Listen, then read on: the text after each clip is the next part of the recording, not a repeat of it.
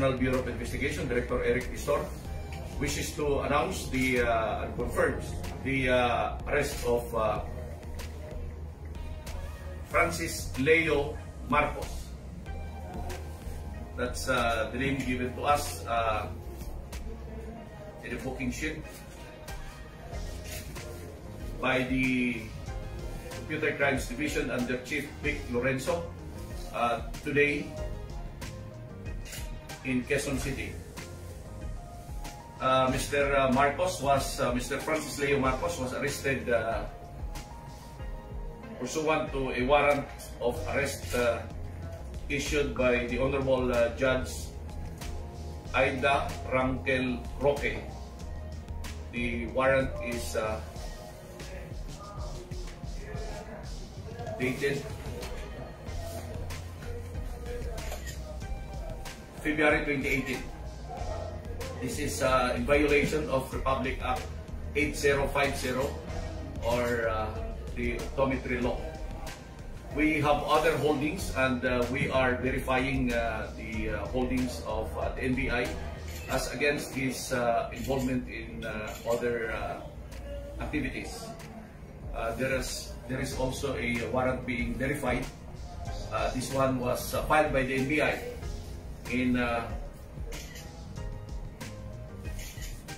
2006. The warrant issued for violation of the Anti-Human Trafficking and Persons Act. This is for qualified trafficking, so this is an unavailable warrant for his involvement in the recruitment of children. Also, there is a warrant for violation of Republic Act 9262. Ito yung exploitation, abuse, and violation of women and children. This one is issued in Gapan City. Also, we are in the process of verifying the true identity because we have been receiving reports that he had been using a name before, Norman Mangusit, sorry. The person to my right, Mr. Francis Leo Marcos, is assisted by his counsel, Attorney Vestido.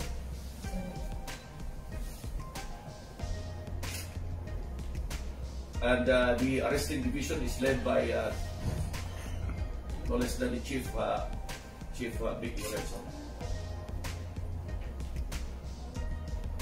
The accused in the warrants, 3 warrants so far we have, is advised again of his right to counsel as he has counsel. He is assisted by counsel. He is also again advised of his right before the media, of his right to remain silent, and of his right to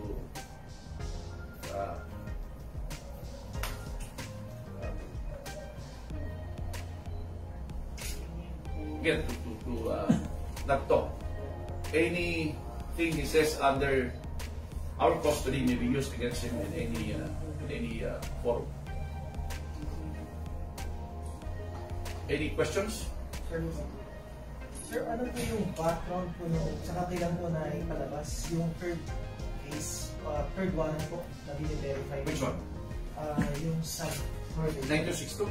Yung last two, sir, na na-file, yung isa po sa 2006, sir, yung final po ng NBI. 2006, we have here the agent who filed this case. He is now a chief agent or Chief Demetria. Chief Demetria?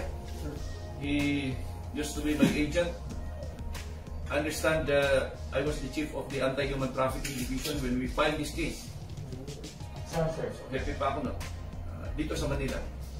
And the agent at that time, who is now the chief, is Agent Demetria. Tapos sir, yung isa po, yung sagapan. Yung sagapan, we are verifying the details of this case. We have a copy of the warrant. This is a verified warrant. So basically, sir, this is for 9262, abandonment of women, abuse of women and children.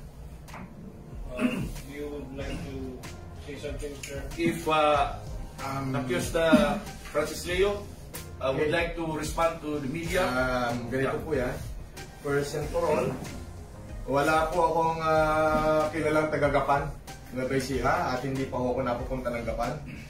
So, may natatandaan lang ho ako dyan na meron akong complainant na taga-Gapan na kinasuhan ho ako ng estafa, which is naglaban ho kami sa korte at nanalo po ako, yun po ay acquitted.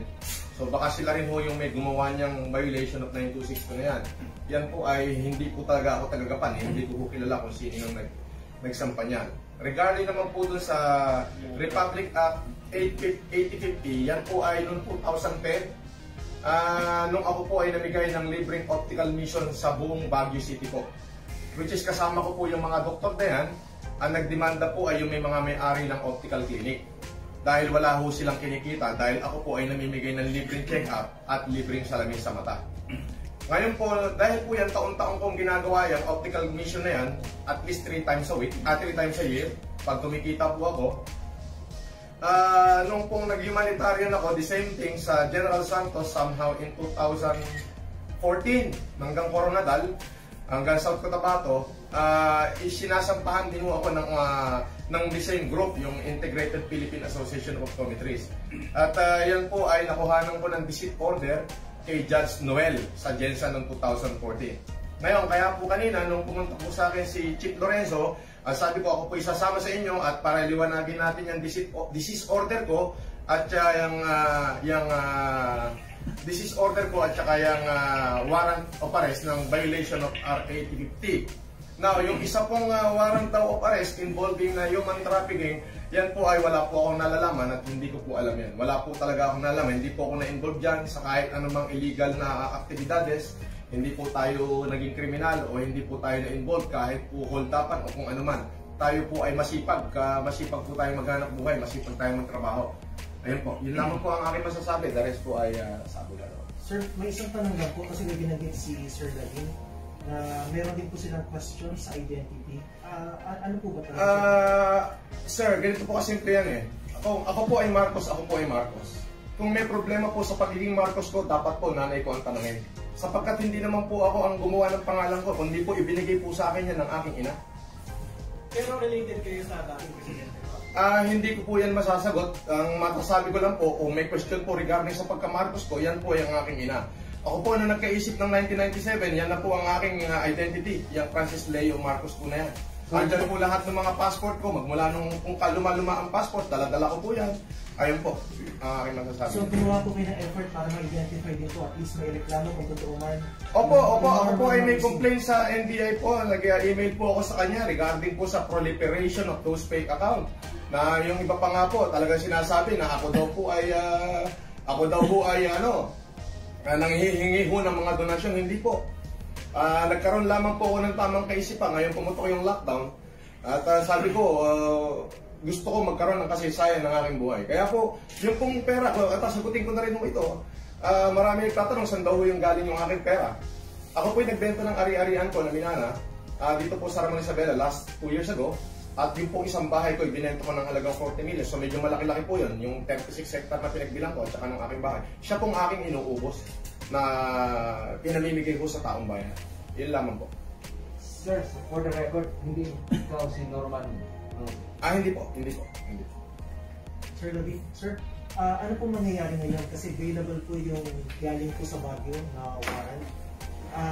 Pero meron po kayong mga verify po ng mga warrant against Mr. Marcos. Siya po ba i-release? We will serve these warrants on this person. So basically, nag-detain siya. Mag-detain siya, sir. Yes. And since non-available po yung isang complaint, until such time po na umabot po ito sa... Until such time that the warrant is either recalled, lifted, or there is a court order by the issuing court of the warrant. Okay. Thank you. Thank you, sir. Anything more? No, clear na sir. Saan siya i-detain? Sa kwarto ikaw, Dito muna for security reasons, we will have to take care of that. That would all depend now with the chief after consultation with us and the director. If we will be brought down to the jail. But we have some security considerations. Thank you po, sir. Titingnan namin kung kasi may mga ibang high value detainees kami. So we will have to take that into consideration. Ano masasabi mo, Mr. Marcos, na ikaw ay ma-detain ngayon sa mga yan po ay hindi ko masasagot ngayon yan. Abogado ko na masasagot dyan. Ang masasabi ko lamang po ay yun po, talaga pong tayo napag-iinitan lamang po. Pero wala naman pong problema. Patutunayan po natin sa korte yan lahat ng mga allegation po yan. Thank you po. Maraming salamat. Thank you.